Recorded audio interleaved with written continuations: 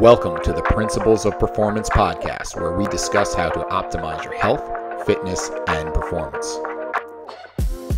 Drawing on decades of experience of working as coaches, consultants, and trainers to top performers, athletes, and teams from professional sports to top universities to the U.S. military, Eric DeGatti and Mike Perry discuss topics and strategies of how to perform at your highest level and be your very best.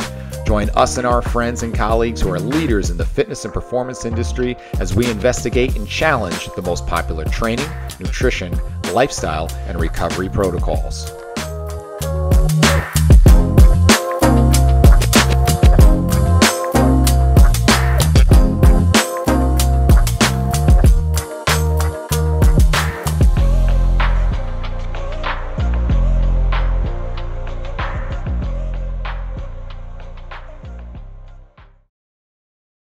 And away we go. Here we are.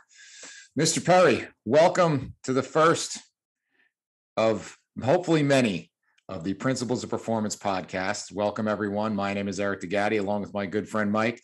And so since this is our virgin voyage here, we probably should introduce ourselves and let people know just who the heck we are and how we got to here and why they should actually even listen to us.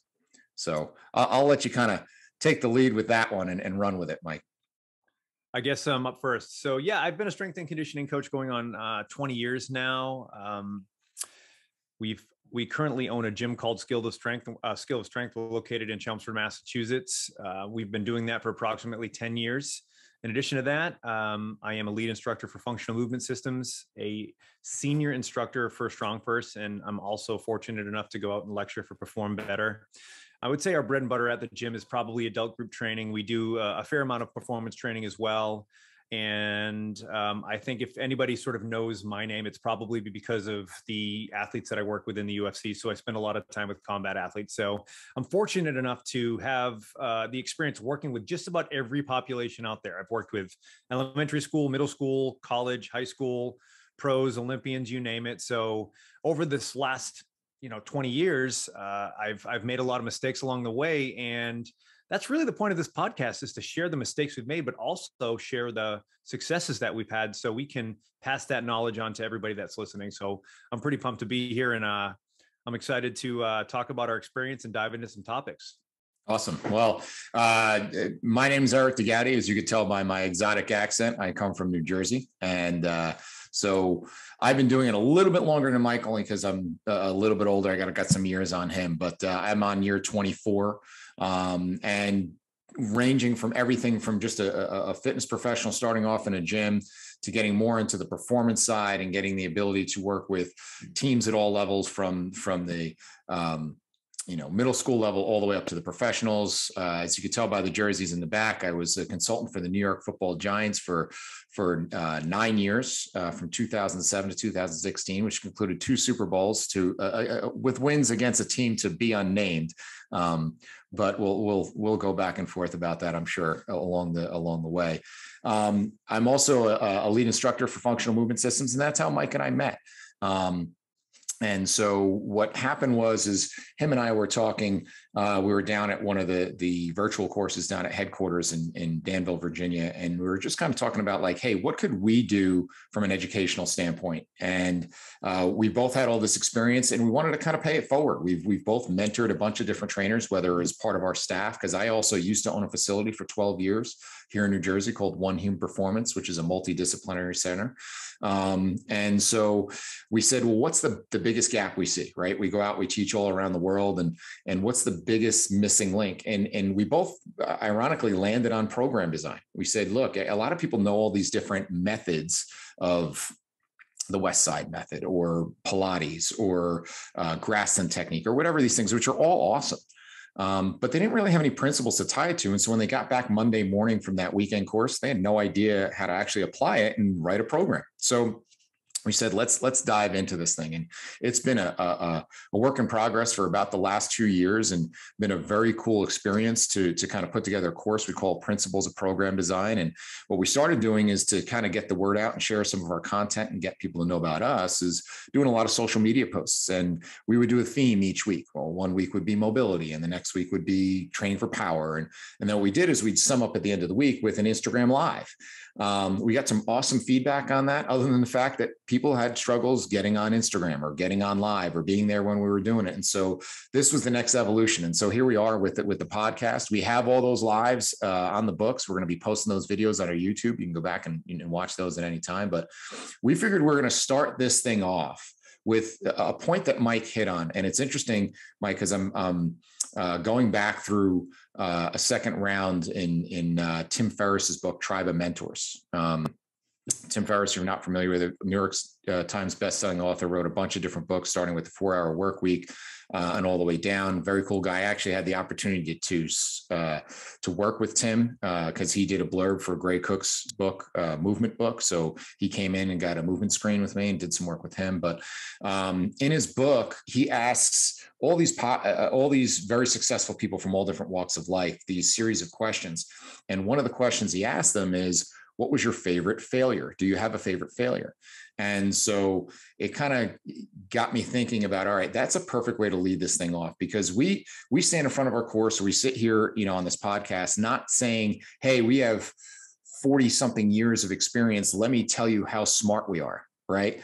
We're going to actually take a little bit unique approach and say, we only got here by making a whole lot of mistakes, by screwing it up. I always joke that I have my doctorate from SSU, which is the University of Screwing Shit Up, right? And so what we did is we compiled a list, and we said, if we're going to talk about programming, let's talk about what are the 10 biggest programming mistakes that we see out there, and how we've probably made each one of them in a different way. So we're kind of just going to work down the list and go back and forth and have some conversation, have some fun with it. So I'm going to start off with the first one is because now as a consultant, and I work with a lot of teams, and teams, coaches will come to me and they'll say, can you look at our program?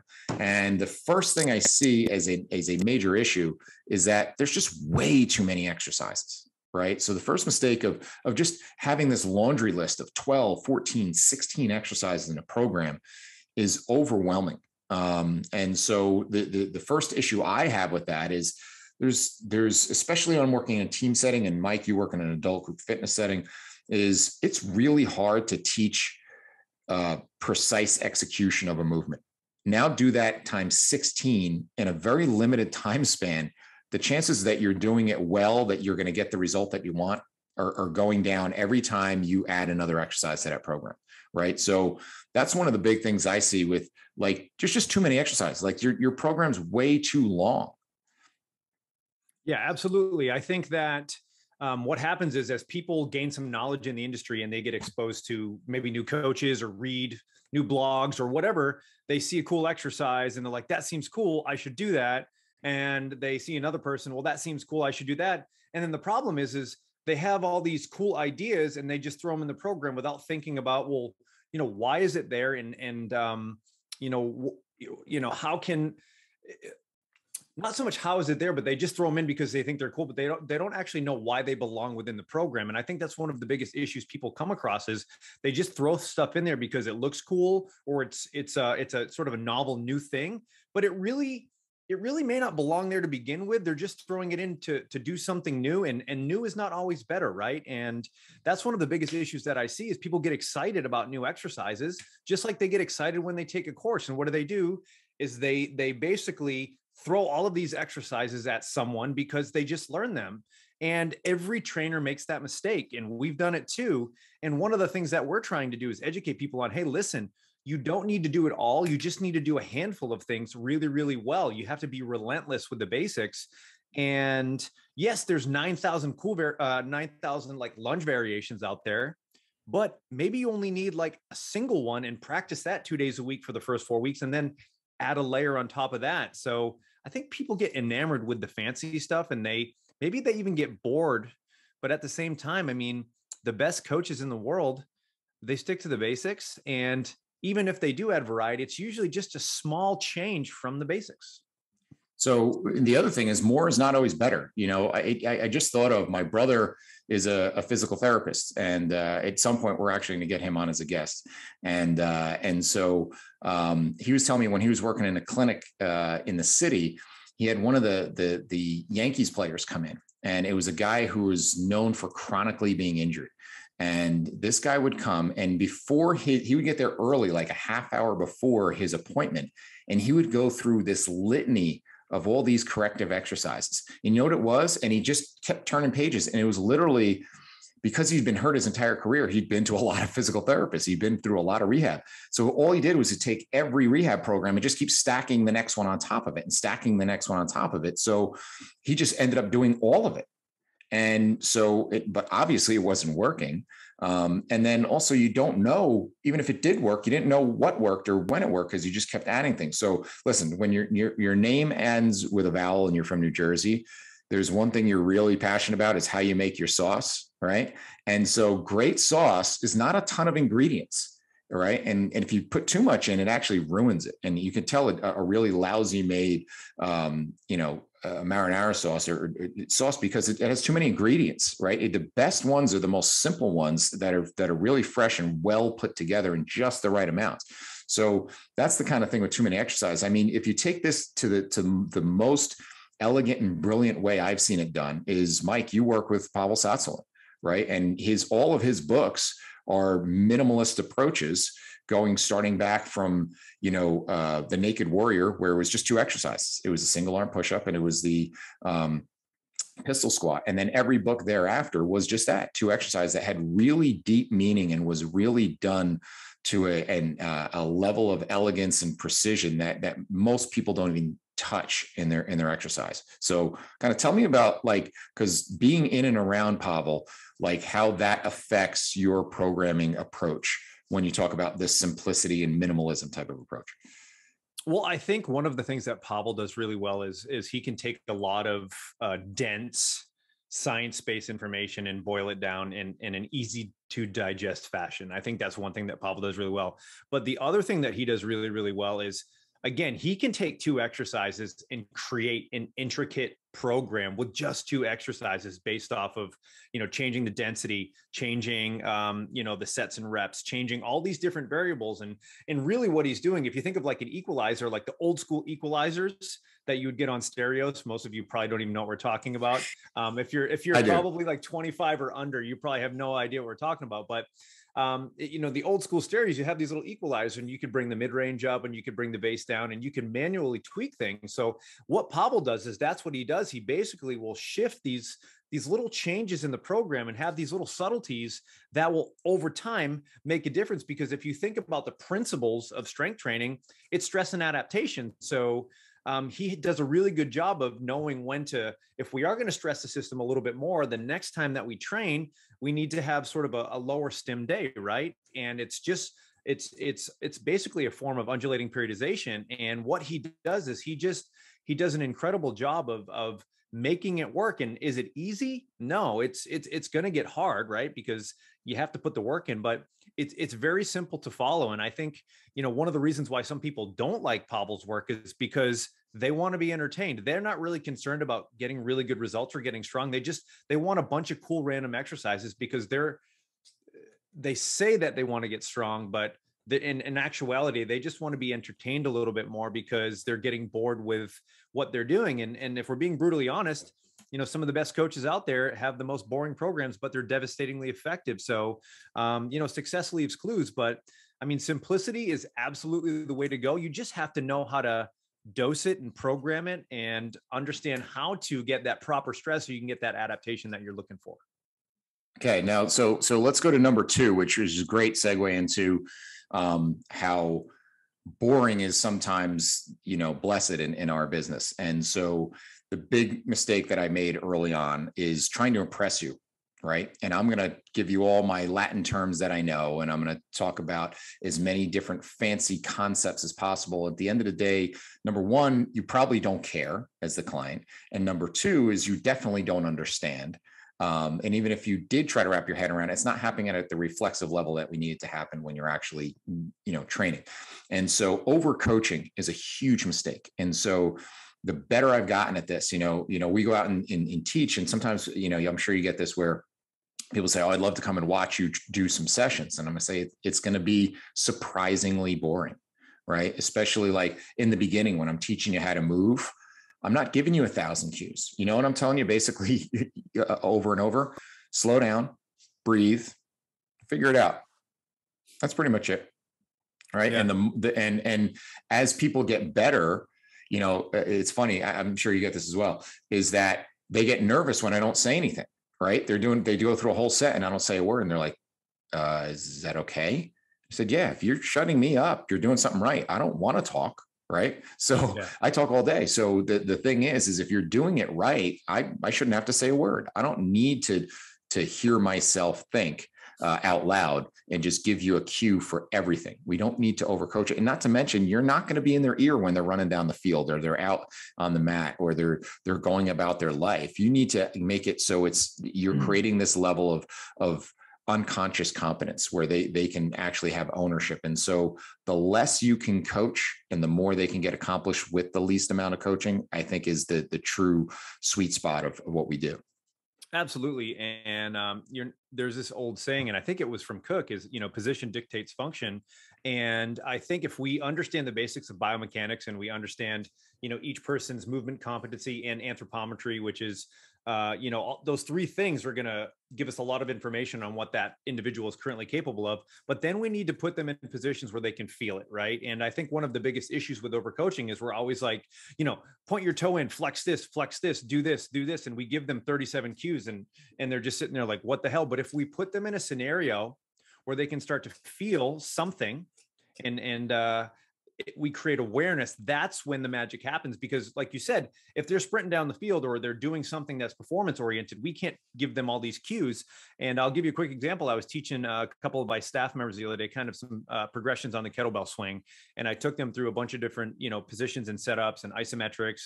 And I didn't mention, hey, do you feel your glutes? I didn't have to say, do this. I just let them feel the positions and let them feel the shapes. I gave them a little bit of cueing based off of what I was seeing, but it was very, very minimal. And you should have seen them. They were like, wow, I really felt that, or that makes a ton of sense. So when you have skin in the game and you're willing to learn, you're actually going to learn a little bit faster because you're in it, you're feeling it, you're experiencing it. And I think that's one thing people don't do enough of is you gotta get in there and do the work. And I could give someone 15,000 cues and they could be the best cues in the world. But if they're not getting into that position and feeling what they're supposed to be feeling, those cues are pretty much useless. So I think we need to start thinking about how we can get our point across we still want to use cueing, but overcoaching and cueing is a different thing. And if you find you have to give 37 different cues to get your client to do something, either one, they're not ready for it, or two, it could be just a scenario where maybe they lack coordination, or there could be something else going on. But I'm telling you, I've had the best success just by putting them in the basic starting position, and it's never going to be perfect. And then a simple cue, and then have them feel it out, and then ask them for feedback. And it's just rinse and repeat. There isn't too much besides that. Yeah, well, actually, to steal Gray Cook's line, is the language of movement is written in feel, right? And so we can't always express those, in words in terms of what they're supposed to do. And plus, everybody's going to have a different thing. If and Greg Rose, Dr. Greg Rose, who founded TPI and works with us as FMS, he has a great way of talking about the difference between intrinsic and extrinsic cues. And like you, Mike, I'm very rarely saying tighten, brace, squeeze, engage, or referring to any body parts.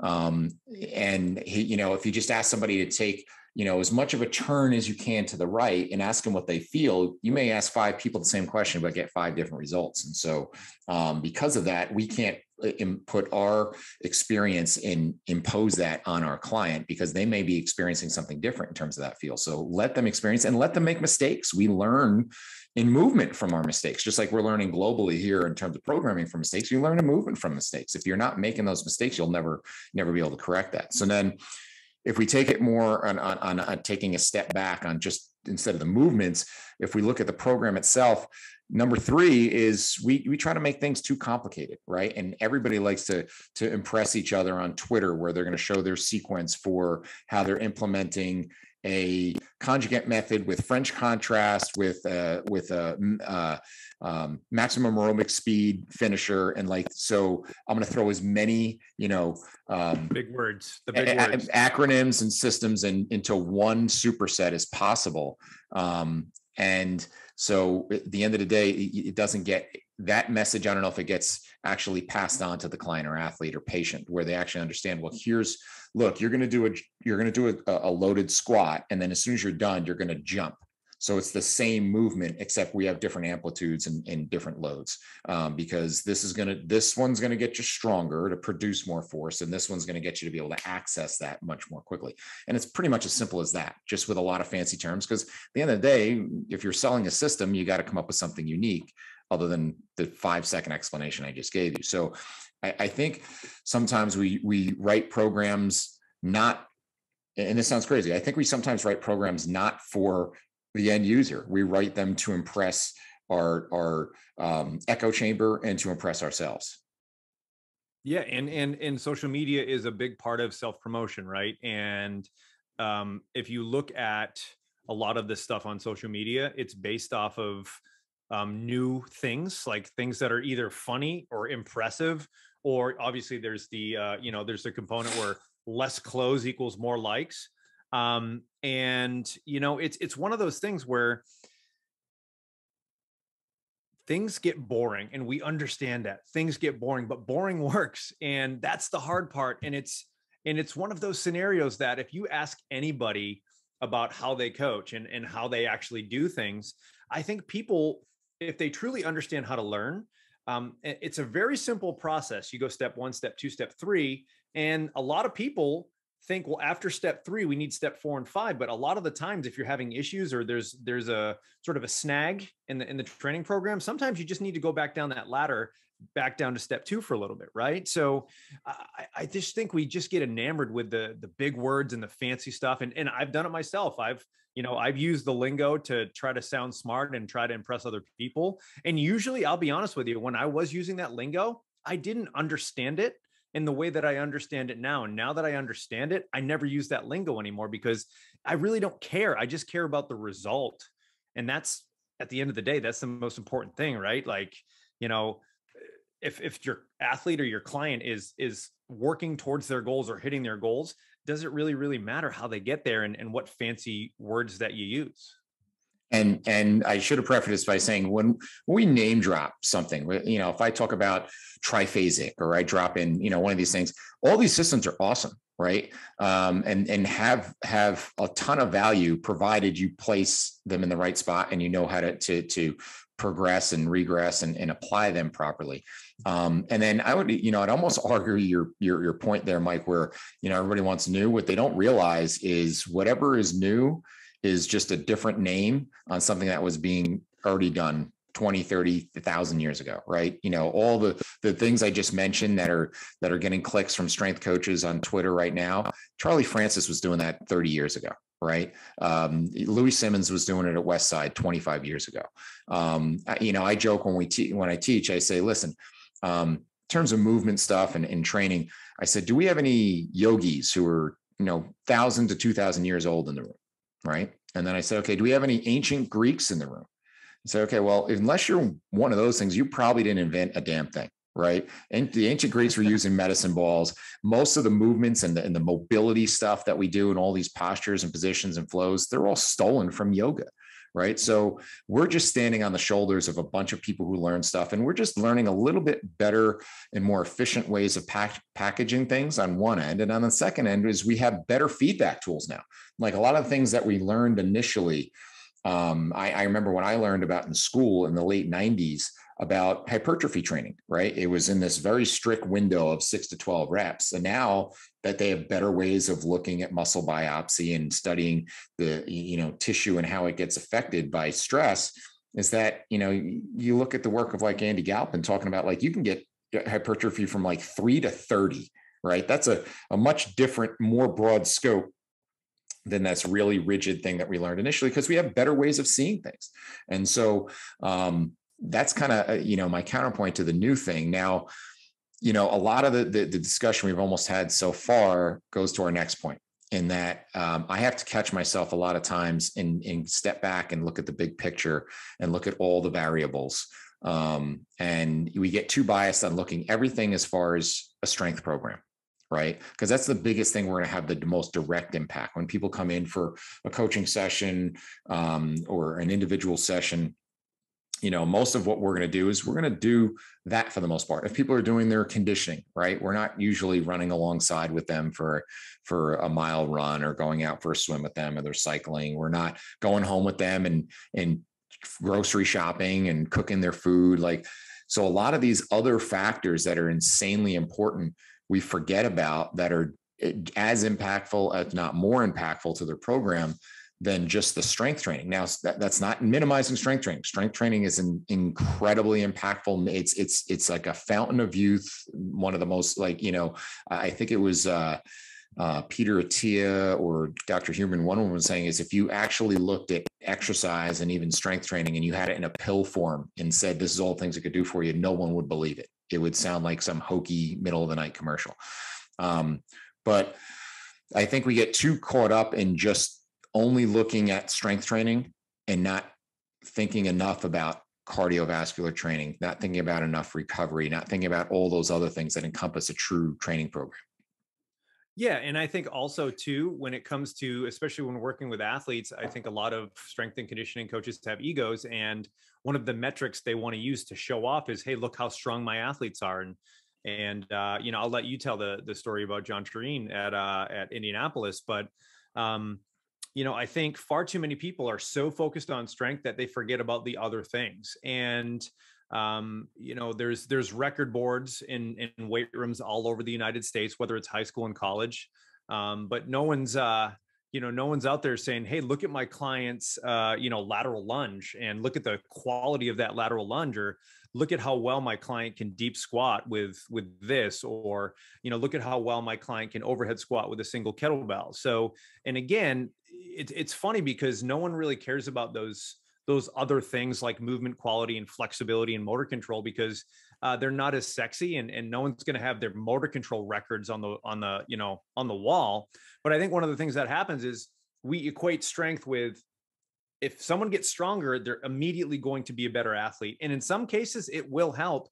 But I think at a certain point, if we're chasing strength because we think that is the only quality we need to develop, that's where we get lost. Because time and time again, I see all these athletes that are doing these really, heavy squats, heavy deadlifts, and they have all these records in the gyms, and a lot of the times they're the most injured, and they're far from being the best player on the team. So is it really that important to chase these high-end metrics, or is it really important to just win football games or lacrosse games or soccer or basketball games, right? And I think if you are competing on a team, strength is important, but there are so many other qualities that need to be developed. And I think it's just a strength coach ego. We all want our clients to do well. And no one's, everybody posts PRs. We all do that, right? But no one's going to be like, hey, here's my client's 4x8 single arm floor press at 75 to 80%. Like, no one wants to hear that because it's not sexy. But there are so many other considerations and things that we need to focus on from a health standpoint. And strength is important, but it's not the end all be all. Yeah, I'm dealing with it right now with all my high school coaches. As the time of this recording, all the high school coaches that I work with start football practice next week. And so I had a couple coaches saying, hey, are we going to max out this week? And I said, no, we don't need to. We've been doing percentage work, and with our big lifts, I'll use some of Jim Wendler's 5-3-1 system. So we have a little bit more tightly programmed weights for everybody. And we're seeing the numbers change. You're seeing progress. Do I need to do a 1 rep max, which one, high school kids aren't generally technically sound enough to get a good true 1 rep max. And two is, do I really want to do that much stress on my athletes the week before they're going to start practice? Absolutely not. So, that's the extreme end of the strength stuff. But even with our general clients, right? Your 45-year-old salesperson, accountant, stay-at-home mom, whoever it may be, their life isn't going to change that much more for them if they can, if they can deadlift a 90-pound kettlebell versus an 80-pound kettlebell. It's just not. And they don't care about those metrics. So what's going to make a difference to them is their quality of life better? Do they move better? Do they feel better? Do they perform better in their everyday function? So I think we need to look at other metrics as well. Now, talking about strength, the other thing that's a big mistake in number 4 is actually number 5. We're at number 5. I'm losing track here. Number 5 is our lack of appreciation for tempo, intent, force dynamics. Like, we're so just focused on muscles, right? Because that's where we're so biased. We've been so entrenched in this bodybuilding type of mentality, which bodybuilding training is not a bad thing. And that's become like a whipping, post for a lot of people. But, bodybuilding training is not a bad thing. I'm actually going to have a friend of mine who's a pro bodybuilder on the show at some point to talk about real bodybuilding training. But bodybuilding training, what it did is everybody's thought of things in terms of muscles. Like, what does, every exercise, what does this work, right? We had gyms filled with nothing but equipment with little sketch pictures of highlighted muscles of that's what this machine that costs $4,000 works. There's this one specific part, which even those diagrams most of the time are wrong. So because of that, you don't understand, like, people will say, all right, I work with a lot of baseball players, so shoulders are important. So they're going to say, well, if I do this yoga pose, this really challenges my shoulders. So this should be good for baseball because baseball uses your shoulders. Well, that's a big leap, right? So if this is, you need shoulder stability and healthy shoulders for baseball is point A, and then you have point C of yoga. You jumped over one thing. Like, that doesn't necessarily directly connect. That, throwing a baseball is a huge different dynamic demand on your shoulder than holding a yoga pose is. Now, is there going to be some carryover, and is that maybe an entry point? Yes. But in just looking at terms and things of, hey, how do I work this part, and not, understanding that, well, what does that part need to do? Does it need to decelerate? Does it need to accelerate? How much force does it need to produce?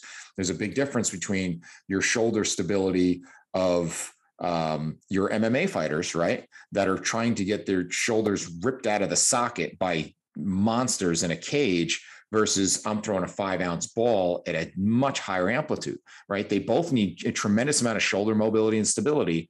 But if we don't respect, amplitude and how we program our tempos and those things, like, that's, another thing when I review programs and I look at, they have their exercises, they have their reps and sets, but there's never anything in terms of regard to tempo. There's a huge difference between me taking a bench press and one count down, bounce it off my chest, one count up, and then right back down again, versus a 4 count down, a dead stop pause, and then exploding up, versus a 5 count down, 2-second pause, and a 5-second up. Same exercise, same movement will create dramatically different effects in terms of what the end result is, because of just that one variable that so many people skip over. Yeah, and there's also the component of skill acquisition, right? I think a lot of people just want to bomb through everything, and they, you see an inexperienced young athlete doing a squat, and they just drop down really quick, and they don't have control. Their knees are hitting each other. It doesn't look well. You see the same thing in, walking lunges, where, kids just want to breeze through the warm up, and, they take that stride, they put their hands on their knee, they're collapsing at their posture, and they're standing up, pushing their hand on their knee. And I think a lot of the times people just think, well, I want to get through this quickly, or just if I do it faster, that's going to be better. And I think when we slow things down, it also gives us an appreciation to feel, like we were talking about. And when you can feel it, you can start to change it. And at certain points, velocity is important. And at certain points, it's not that important. And it depends on what your goal is, your training experience, where you are in the program, and what adaptation that you're looking for. And then you can, make those decisions from there. And we do a lot of medicine ball training, right? And I know you do as well. And, when I'm starting to, work with my athletes on medicine ball training, we use a fairly heavy medicine ball, but all we work on is catches. We just work on deceleration. I throw, they catch. I throw, they catch. And as we start to get to the point where they're going to be throwing, and we want to focus on speed, power, we're using 4-pound med balls, right? I mean, we're using very, very small med balls to challenge those positions, because if it's too heavy, right, it's going to actually change the technique. And when you change the technique, you're not going to probably have that carryover that you're looking for. And it happens time and time again. So we have to understand that, yes, load is important, technique and tempo is important, but depending on the adaptation that we're looking for, that is where it's even more important, because if we try to do the wrong thing, or we want a desired outcome, but we set it up the wrong way, you're never going to get that. And you're going to get some adaptation. It's just probably not the one you were looking for. And it's also not an exclusive element. And what I mean by that is, like, we put up a post earlier this week where I started off with a quote by the great Al Vermeil, who is a legendary strength coach. I think one of the few strength coaches, I think maybe the only strength coach in the world. He's won a world championship in the NBA, the MLB, and the NFL. And he has a famous quote that if you need, you want to be fast, you got to train fast. You want to be explosive, you want to train explosive. Now, people took that and kind of took that one soundbite and said, well, now if I do anything slow and controlled or static, it's a complete waste of time. And that's not the case. That in the course of a session, I may do something that is static, where there's no movement at all. I may do something that's slow and controlled. I may do something that has a slow eccentric with a fast concentric, lower it slow, up fast. And other things I want to have be more ballistic and dynamic. So it doesn't have to be all or one thing. That it just makes sure you incorporate it, and you incorporate it to the percentage and ratio that your clients need it and your clients are capable of handling it. And then also looking at the bigger picture of what else they have the rest of the day. If I do a bunch of explosive ballistic stuff today, well, that's gonna fatigue my nervous system a little bit in terms of what I'm going to be able to do the next day. So if I have a baseball pitcher who's got a pretty big bullpen lined up for the next day, or an outing that they're going to pitch, I can't do a bunch of that stuff that's going to trash their nervous system, so they're going to be cooked the next day. So in terms of appreciating that, and that kind of goes to the next point, and I love the term that you came up for this, is of doing poor incremental dosing. So since you came up with that wondrous verbiage, I'm going to let you kind of start this one off. Yeah, so this is something that I think a lot of people really truly don't understand when it comes to designing a program. So a lot of people do to start off with that sort of high to low method, right? They start off with like 4x10 or 4x12, and then they do that for a month, and they do 4x7 or 4x8, and then 4x6 or whatever. But the problem with that is, if you are working with a sedentary individual, someone that hasn't trained in a little bit of time, starting off doing 50 reps of a movement is probably not going to be optimal. So you can take that same movement, and let's use a squat, for example. Rather than starting in a 4x10 or a 4x12, why wouldn't you just go day one, 2x5, and then next week you could go, or next session you could go 2x6, you couldn't go 3x4. It really doesn't make a difference, but you have to total the amount of repetitions that they're going to be performing within that workout, because I think people always just think add more, add more, and add more. And yes, you can manipulate the sets and you can manipulate the reps, but when you are working with a new individual, you have to go slow. And because you don't want to murder them, right? I mean, a little bit of soreness is to be expected, but if they can't walk the next day, you overdid it. So I think we have to be really, really smart with how we progress things. And another thing we need to consider when we're working with clients, especially in sort of that rehab world. Now, I work with a lot of clients that they get done with physical therapy and then they start with me. And one of the things I have to do, let's say we're starting with a client that's had low back pain, and we are going to start them with a deadlift. And a lot of people will start off with 5x5, right? The problem is you could do that 5x5 on day one, but 2x5 would have been just fine, and they're not going to be as sore. But the other thing we need to consider is, how are they going to feel that night? How are they going to feel the next day? And how are they going to feel 2 days down the road? Because let's be honest, unless you have sort of something significant happen within a session, most people feel better when they exercise. They get the endorphins going, the dopamine's going right, everything feels great. But the problem is that if you overdid it, you may not know until 12, 16, 24, 36 hours later. So understanding how to dose things in an incremental fashion is the key to keeping your clients healthy, but not overdoing it. And I think the biggest issue we see we see this too in the world of cardiovascular work, right? Especially running. So let's say someone does a mile and they do okay. What do they do next? They do 2 miles. They just doubled their total volume. And here's the crazy thing, that would never happen in the weight room with a bench press, because sometimes you just can't do it, right? So take a person that was going to do 4x10 on a bench press. You're not going to go 8x10 next week. Or if they're going to lift 100 pounds, you can't go to 200 pounds next week. They're physically not ready for that. So I think people just, they don't think about the smart, intelligent jumps, because they just think, well, I have to do it this way because this is the way it's always been done. Or they just think I have to have this perfect linear sort of progression where it's a 12-week thing. And, weeks 1 through 4 are 4x10. And then we go to 4x7 or 4x8 and then 4x6. And then we rinse and repeat. That's not necessarily a bad strategy for someone that already has a decent amount of GPP and they're already active. But for the brand new client or the injured client that's returning to play, or, getting back to being, getting back to performance, or even just training from living a sedentary lifestyle, man, 2x5, and then next week doing 2x6, or doing by 3x4 or 3x5.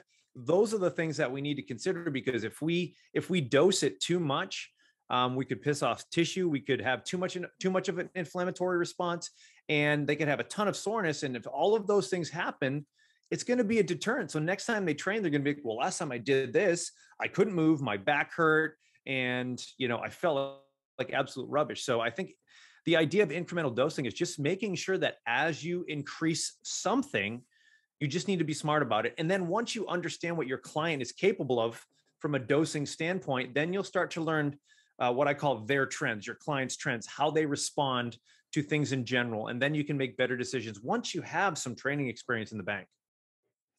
So being a fan of language, I'm just going to go back and highlight that rubbish is a fantastic word. Good usage. Good usage. So I think a part of this is managing, two things: is managing your minimums, and also having some sort of milestones, right? And we have one of our Instagrams live, and we'll probably come back and visit the concept of minimums, right? That if you can't touch your toes, you probably shouldn't deadlift, right? And we can see this in a bunch of different things, that if you can't, if you have terrible single leg balance, or you have no ankle mobility, you probably shouldn't go out and do a run. So all these sorts of things, kind of having minimums, like you got to at least do this before you could do this. Like I'll start a lot of people off in their strength work with a lot of unilateral work. And I have some numbers that I put together from people like Joe DeFranco and Chad Waterbury and Dan John, of numbers we kind of hit, percentage of body weight that you want to hit in things like a single arm overhead press or floor press or split squat and that kind of stuff. And then it's also managing your milestones. Like, when is enough? When am I going to hit that mark? And am I actually getting to those? Because on one side, you're talking about where you have the drill sergeant that, and I have to hold the reins on, like I said, on the coaches that I work with, to say, day one, you can't go take a blowtorch to them just to prove how tough we're going to be. We're going to be a tough team, and we're going to just day one run you into the ground. That doesn't work. But at the same time, you also have, the world that we spend a lot of time in is dealing with the people who get sucked into the corrective exercise vortex of where they just wrap people in bubble wrap and don't ever really prepare them for the demands of what they're going to need to make. And so the expression I use is that if you treat your people like house cats all the time, eventually when they go outside, the alley cats are going to kill them. So we need to make sure we have that right balance of all that kind of stuff. And then you also have to appreciate that, number 7 is how do you adjust your program? Can you adapt your program and coaching style to your client's personality? Like there's a thing we talk about in our course, and Mike, you do a great job of talking about the baker versus the chef, and just even how people like the delivery of their program. Like, do I want this spreadsheet with reps and sets and all my weights programmed out, or do I want like a little bit looser, more free-flowing type of thing, right? Absolutely. And I think oftentimes, depending on the individual, they'll start off with one learning style and eventually they'll move on to something else, or maybe they won't. So it's just understanding and having an honest conversation with people. All the time, I tell people, hey, are you the type of person that's going to track your weights? No. Okay, cool. That's fine. Like, I'm not going to force you. I say you probably should. That way you can make better decisions. But if you want to go by feel, that's okay. But if you feel like you're getting stuck or you're getting bogged down, it's nice to be able to look back and see what the trends were, right? So that's something that I think people miss. And just understanding the personality of your clients, I think is going to be huge. And also understanding what they will and will not do, because a lot of people start off with good intentions, but after a few weeks, it doesn't go so well. So I think having those honest conversations with your clients, and I do it all the time. Someone will come in and, they'll have a little bit of work to do from a corrective standpoint. And I tell them, hey, if I give you 2 to 3 exercises that will take 5 to 8 minutes a day, will you do them? Some people will be like, yeah, I'll totally do them. Other people are like, no. I'm like, okay, cool. That's totally fine. But just when you go to the gym, I just want you to potentially avoid these and avoid these. Now, I want to take a little bit of a sidebar here because I think it's important to cover when it comes to movement in general. And we talked about, you mentioned ankle mobility and running, et cetera. If you have a restricted ankle, does it mean that you cannot run? No, it doesn't mean that you cannot run. It just means that if you keep on running and you keep on hammering your body and redlining, I'm going to tell you right now, eventually something is going to go sour. It may happen in 4 weeks. It may happen in 8 weeks. It may happen in 12. But my point is that it's all about just thinking about the long game. What's the most important thing? Is it to make sure that you need to go out now and sprint hard, or are you thinking long-term? And I think when we talk about milestones and when we tell people, hey, you should do this, or you should be able to do this before you do this, we're not saying that you're going to burst into flames if you perform that exercise. What we are saying is, listen, you got to pump the brakes a little bit. If you want to perform at your highest level and be as healthy as possible, we need to spend a little bit of time cleaning some things up before we go ahead and hit the gas pedal. It doesn't mean that we can't train. It doesn't mean that you're going to be in corrective exercise purgatory.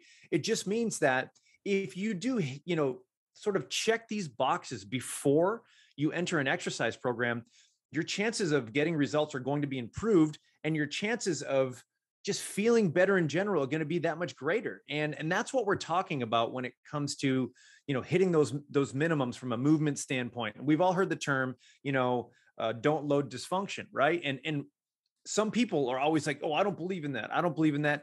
And guys, we know what the real answer is. It's called, it depends. Show me the situation. Let's talk about context, and we can go from there. But listen, if someone has a really, really crappy squat pattern, an unloaded crappy squat pattern, can you give them a load? Yes. Would I? No.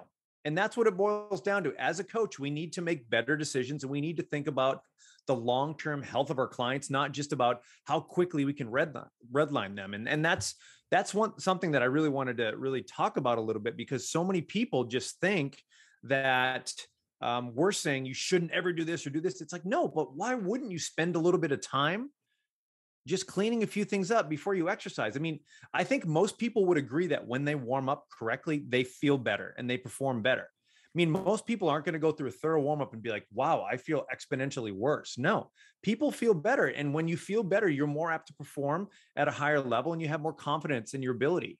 So that's what we're talking about when it comes to sort of passing those minimums, right? And I think just far too many people just love to just get in those arguments online about that. But it's just like, listen, every single scenario that's out there, we can go back and forth, and we can talk about this, and we could talk about this, and we could share our favorite PubMed articles. But that at the end of the day, it's what is the most important for your client and their goals. And I think, and everybody that I work with, the most important thing is to keep them as healthy as possible. Now, I'm going to just kind of put a bow on number 7 here with personality. Is that you at the two extremes? I would say you have the one end is your negotiators, right? Where it's a matter of they're not going to do a complete food log and track their grams of protein and do all things that, that would make our lives a lot easier and make the results a lot better. It may be just a negotiation to say, listen, and I've had this because I deal with high school kids. It's, listen, you can't eat anything with a cartoon on the box for the next week. How about that? Right? How about that? Nothing you can get in a gas station for the next week, right? How about that? So that would be like, that's a negotiation. Or like you said, I need you to do 2 things every day. That's it. 2 minutes, 2 things every day. Then on the opposite end, you have your box of nails people, and I say, those are the clients where if I gave them a box of nails, I said, I need you to eat every nail in this box. And then they're going to come back 2 days later with an empty box and saying, okay, is that good? Do I need another one? Like, they'll do whatever. And so and then there's everything in the middle. So learning who needs the pat in the back and who needs the kick in the butt, and being able to do that. And Brett Bartholomew does a really nice job in conscious coaching, talking about all the different personality types and how you address that. Now that goes to number 8. And there is a problem of not tracking enough. And that's on our side, not so much the client's journaling everything, but on our side, how do I know if you're moving towards your goal, if we're getting closer, if we've met those minimums or milestones, if I don't track anything, right? And how many times have we seen a trainer goes out on the floor and they got their hands in their pockets, runs through a session, and then goes to the next session, and nothing is tracked. Nothing is, they're going on memory of, hey, I think you did 80 pounds on this last time, or, there's nothing to give a real milestone or a real carrot in front of the client to get them to keep coming, other than, hey, I'm just showing a bunch of exercises. So I think one of the things that does is not only impede your results, but I think you're missing a huge part of what we're here to do, which is empower people and give them ownership. And so the conversation I have with my clients is say, look, I'm going to give you a little quick test on exercise science. I said, when we train, do we build up or break down? And they say, build up. And I'll say, try again. So break down. So yes. And it's not like you hear in muscle and fitness, like you tear the muscle fiber to build it back. It's basically you're challenging yourself. It's stress and adaptation. Like you said, it's intermittent stress where your body then responds to it in kind. And it does it to temperature. It does it to all sorts of different positive stressors. And so with that, I say the magic isn't happening here. The magic is happening the other hours of the day. And so all we're doing is planting the seeds. And I'm not even planting the seeds. I'm just telling you which seeds, when to plant them, and where to plant them, and why. It's on you to plant the seeds. And more importantly, it's on you to provide the soil. And that I say, look, we're in the gym. If you plant the seeds on this rubber floor, nothing's going to grow. And I said, what do you think is going to make that soil fertile so it can grow those seeds? Well, that's what happens the other 23 hours a day. And the big two in that is your sleep and your nutrition. So that gives you the ownership to say that I can give you the greatest program in the world. I'll put mine against most people, but you're a complete waste of time if you're not managing that soil and giving yourself, managing your stressors, getting the right sleep, getting the right nutrition, all that. And so that gets them to kind of to shift gears and get an awareness of, it's not I show up, I do some magic workout, and then stuff happens. It's a matter of taking ownership that this is, and I always say, if I'm working with you, Mike, this is Project Mike, and this is a 24-hour day project. It doesn't mean you need to go to bed at 8 o'clock every night and eat steamed chicken and broccoli, but it means to understand that everything you're going to do has a positive or negative consequence. And so we have to make the right decisions and establish the right habits. So I think tracking allows us to give clients ownership of that type of situation. Yeah, absolutely. I all my clients I track. I mean, my computer is just full of programs, and I think one of the things, another reason why we should absolutely track is how many times have you worked with a client, and this is more of a rhetorical question. They say, "Is that good?"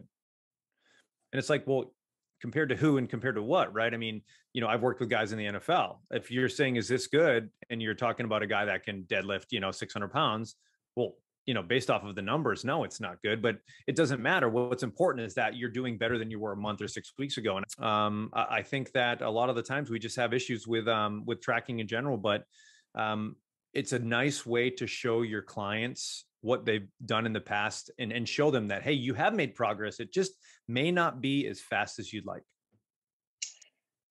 Now, we're winding down here. The next one is kind of really, one of my main things that I talk a lot about in the course is not being adaptable to your current state of readiness, meaning that we write programs based on an organism that walks in our door. We do an evaluation of, we talk to them about their goals, and we find out about their history. We write this program, and then we write this program assuming that that's what they're going to be forever, right? And when they come back in for their workout the next week, that's a different organism in front of you, because since the last time you saw them, they might have taken an 8-hour cross-country flight. They might have had a fight with their wife. They might have slept on the couch and now their back is all jacked up. They might have, gone through a number of different things that changes their current physiological state, which changes their readiness, their ability, basically changes, to go back to my analogy earlier, changes the soil in which you're planting the seeds. And so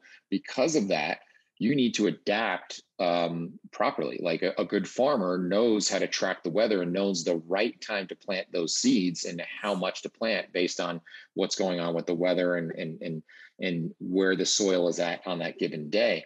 And so being able to adapt your program based on someone's current state of readiness, and how do you actually gauge that readiness, whether it's using tech like a Whoop band, an Aura ring, a Morpheus strap, something like that, whether it's something in terms of looking at their current movement readiness, whether it's looking at their nervous system readiness through things like grip strength, or a tap test, or the motor control screen, or looking even something like at a breath hold test to say, okay, where are you at now based on your baselines? And today is the day to either push the pedal and learn a new skill, or try a new max, or add volume, or today's the day to kind of pump the brakes a little bit and maybe make some tweaks to the program, or maybe today's program needs to completely get put on the shelf and we need to totally switch up what we had planned for today because you're just not ready for what I had in mind. And so being able to adapt that and not just plow ahead to say that this is my macro cycle and we have to hit these marks and this is your program no matter what comes in where we talk about the science and art of training. That's really the art of training right there. Yeah, absolutely. And I think another thing that we need to really consider too is yes, we have to know what's going on with our clients, but most of the time, if you've worked with someone for a while and they've been training for a while, they're pretty aware of how they're feeling. Yes, it's nice to have metrics and HRV, and we can do that other stuff. But I found that when your client or athlete is really in tune with their bodies, they kind of know that, hey, man, things aren't really jiving like they normally would, right? And I have a one client, and I've been training this guy for 11 years, and I can tell by the way he walks into the gym what we need to do that day. And we do have a program that we write. But I'm like, you good? I'm like, I walk in. He's like, yeah, I worked in the yard and I blah, blah, blah. I'm like, we're going to do a regen day. He's like, yeah, we're going to need to do a regen day. And that's where we hop on a bike and we do, maybe 8 to 10 minutes of biking. And we do a bunch of soft tissue, a bunch of mobility work, and then just a little bit more sort of light cardio. And just, that's a setup day, right? That's a setup day for the next workout, because we know that today, if we hammered the workout and we tried to push through, who knows? That's probably when we're going to get injured. And there's no need for that, because listen, your entire fitness level and your current strength, it didn't happen in one day, and you're not going to have a detraining effect in one day. It's just not going to. So I use those days as like a setup day to say, hey, listen, today, we're not going to do our game plan, but here's what we are going to do. We're going to get you prepped up so tomorrow we can hit this. So what I need you to do is do what I tell you, get a good night's sleep, make sure you stay hydrated, eat some good food, and then go from there. And then another thing we need to talk about from an adaptability standpoint is what is happening later on in the day, because there are certain scenarios.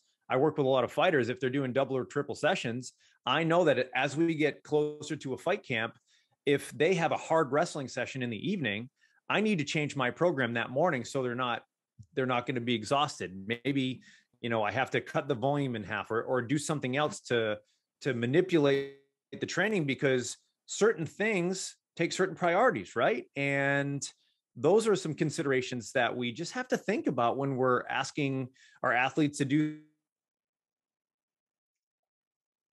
certain things, because yeah, you know what? I love my athletes to come in and try, then guess what? I did them a disservice, because what's more important, that they're really good at wrestling or that they do a bunch of weighted pull-ups, right? We just have to think of what the priority is within the week and actually within the day as well.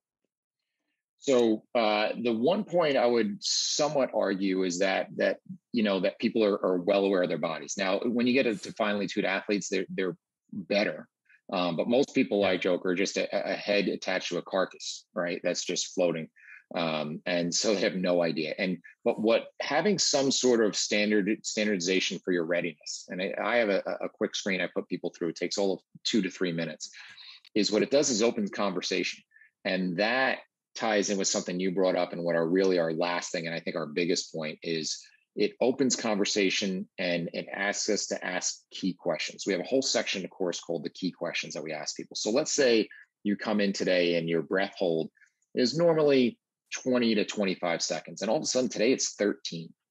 So I don't just skip past that and put it in my notes. I'm going to say, hey, listen, what's up? Is everything okay? And they say, oh, well, no, I had a lousy night's sleep, or, oh, I had a work dinner last night. I probably had too much wine.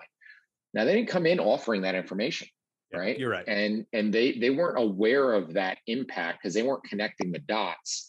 And so because of that, then that says, okay, well, how long you've been sleeping poorly? Yeah, the whole week I've really been sleeping crappy. And so now you start to get more of a story. And that's, had I not had that tripwire, right? Had I not had that, that sort of kind of quick pop quiz for them, they're not going to share that information. And now I'm going to find out 3 sets into their deadlifts that, oh, my back is killing me now.